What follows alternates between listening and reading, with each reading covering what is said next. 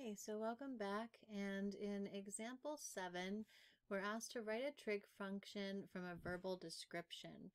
And example A says the reciprocal of the cosine function with no phase shift that has been reflected in the x-axis has a domain of x's not equal to pi plus or minus k times 2 pi and a range of -infinity to -8 inclusive union 14 inclusive to positive infinity.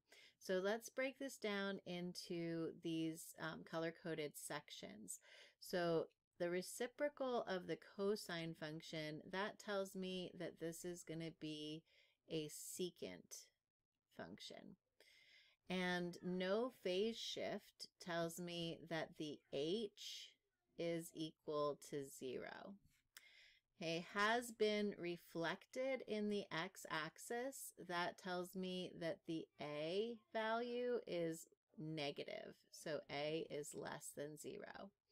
It has a domain of x's not equal to pi plus or minus k times 2 pi. And remember, when you're looking for asymptotes, which is what constitutes the domain restriction, the multiplier on the k is half of the period of the function. So if half of the period is 2 pi, then the period of this secant graph is going to be 4 pi. And we can use that then to find the b value. And then in the range, we know that these upside down U shapes are going to have relative maxes and mins here at -8 and 14. And we can use those to find the a. So a, since there has been a reflection in the x-axis, we'd find with negative absolute value of the max minus the min divided by 2. And so a is equal to, and -8 minus -14 is -22, divided by 2 is -11. Absolute value of -11 is 11, and then the negative outside makes this a equal to -11.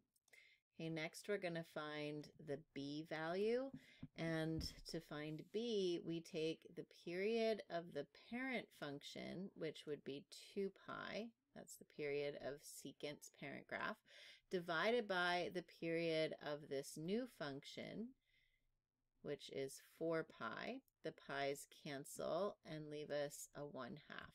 So the b in our transformation form of this equation is 1/2. Okay, we already saw, because there's no phase shift, the h is equal to 0. And the last thing we need to find is the vertical displacement of our equation.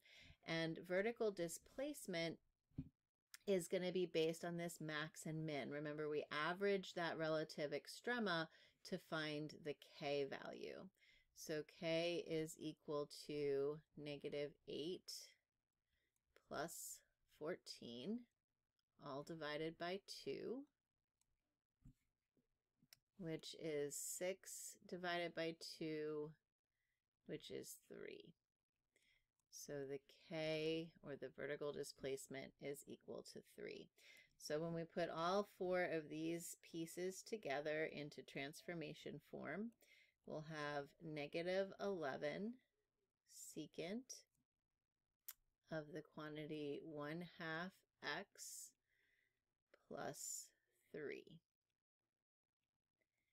And that would be the equation based on the verbal description that was given.